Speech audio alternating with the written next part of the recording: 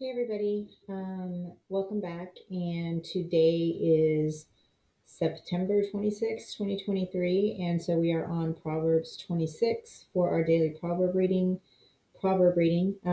So let's go ahead and jump right in. Once we get through this, we'll go through the commentary in my Bible.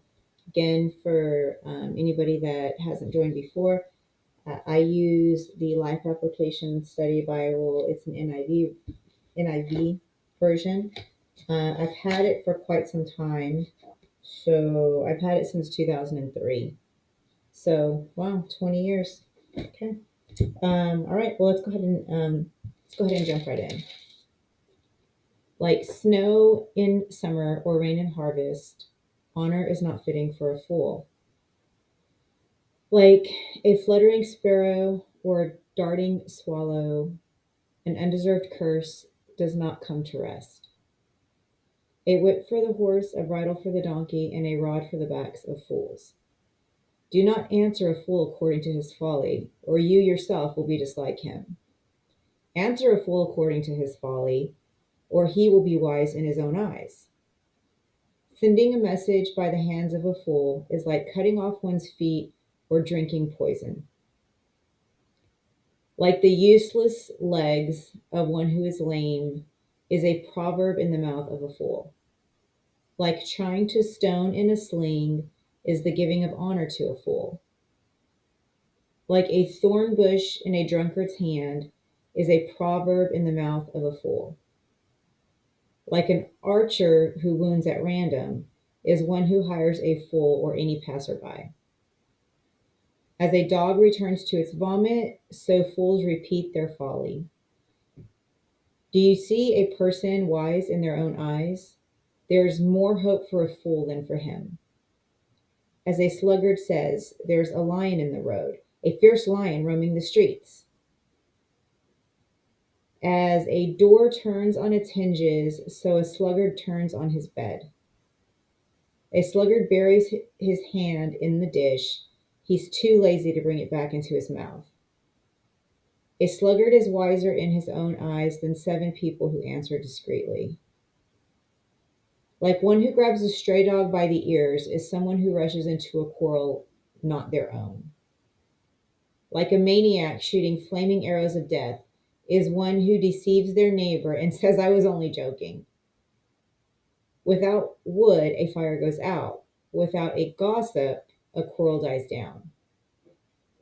As charcoal to embers and as wood to fire, so is a quarrelsome person for kindling strife. The words of a gossip are like choice morsels. They go down to the innermost parts. Like a coating of silver dross on earthenware are fervent lips with an evil heart. Enemies disguise themselves with their lips, but in their hearts they harbor deceit. Though their speech is charming, do not believe them. For 7 abominations fill their heart. Their mouths may be concealed by deception, but their wickedness will be exposed in the assembly. Whoever digs a pit will fall into it. If someone rolls a stone, it will roll back on them. A lying tongue hates those it hurts, and a flattering mouth works ruins. Okay, so let's go back and read through some commentary in my study Bible. So the first scripture talked about is 26:2. Like a fluttering sparrow or a darting swallow, an undeserved curse does not come to rest. And I was curious about that one when I read it, so I'm glad that this one addresses that. It says that an undeserved curse that does not come to rest basically means that it has no effect. So, like a fluttering sparrow has no effect. Or a darting swallow has no effect. An undeserved curse does also not have any effect. So that's promising. The next verse is 26:4 and 5. So these ones do seem to contradict each other. Do not answer a fool according to his folly, or you yourself will be just like him. Answer a fool according to his folly, or he will be wise in his own eyes. So let's see what this says. These two verses seem to be in contradiction, but the writer is saying that we shouldn't take a foolish person seriously and try to reason with his or her empty arguments. This will only make him or her proud and determined to win the argument. In some situations, you ought not even try to answer a fool, for there is no way you can penetrate his or her closed mind. You may, in fact, be stooping to that person's level if you do choose to answer. Such a fool will abuse you, and you will be tempted to abuse him or her in return. There are other situations where your common sense tells you to answer in order to expose the fool's pride and folly. So the next verse is 26:7. Like the useless legs of one who is lame is a proverb in the mouth of a fool. And this says, in the mouth of a fool, a proverb becomes as useless as a paralyzed leg. Some people are so blind that they won't get much wisdom from reading these proverbs. Only those who want to be wise have the receptive attitude needed to make the most of them. If we want to learn from God, he will respond and pour out his heart to us. 26:8. Like tying a stone in a sling is the giving of honor to a fool. Sometimes when someone in a group causes discord or dissension, the leader tries to make him loyal and productive by giving him a place of privilege or responsibility. This usually doesn't work. In fact, it's like tying the stone to the sling. It doesn't go anywhere and it will swing back and hurt you. The dissenter's new power may be just what he needs to manipulate the group. So, like the useless legs of one who is lame, or like a stone, like tying a stone in a sling is the giving of honor to a fool. Okay, so I have seen that like in probably in the workplace and even in school where um, a boss or a teacher, attempts to give somebody that is just acting a fool some level of responsibility or authority. For sure, I've definitely seen that. Can't think of specific situations of where it's worked or where it hasn't worked, but that definitely makes sense. Seems to make sense. It's the word of God, so it's the truth, regardless of if it makes sense to me or not, I guess, right?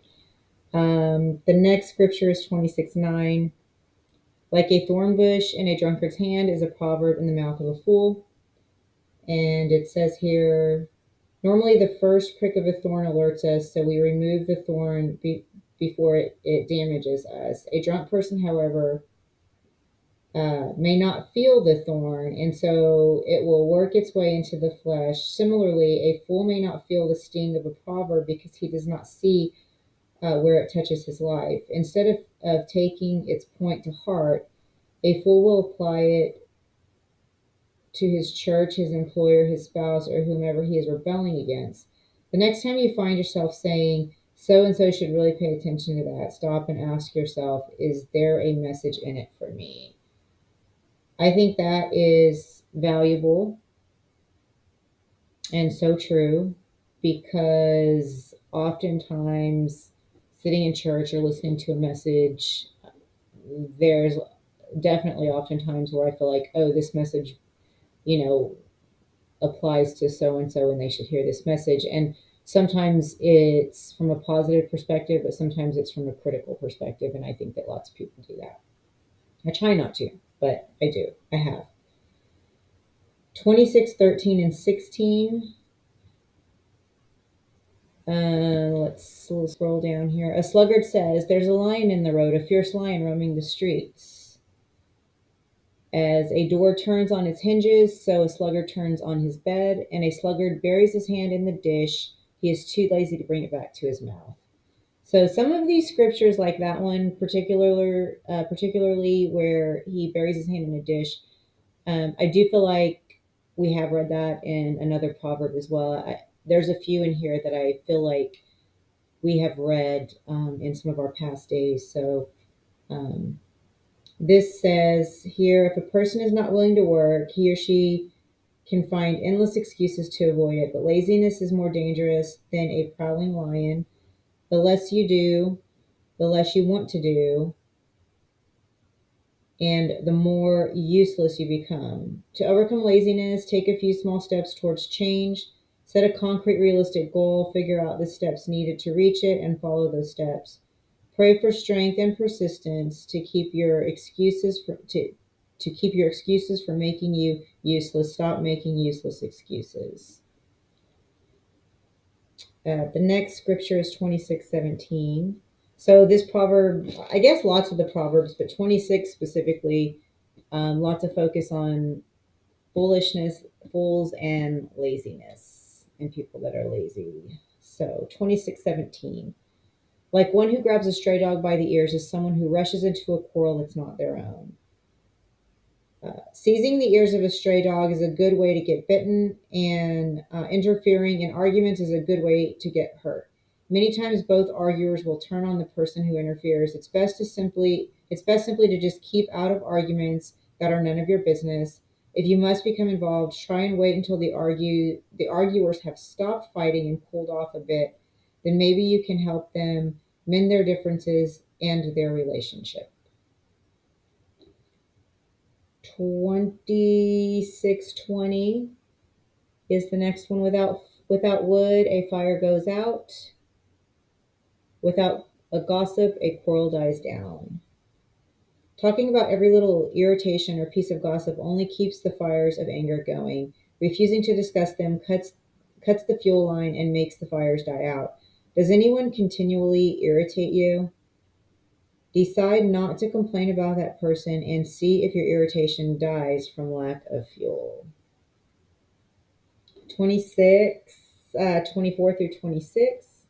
Enemies disguise themselves with their lips, but in their hearts they harbor deceit. Though their speech is charming, do not believe them, for 7 abominations fill their hearts. Their malice may be concealed by deception, but their wickedness will be exposed in the assembly. This proverb means that people with hate in their hearts may sound pleasant enough, but don't believe what they say. Okay, so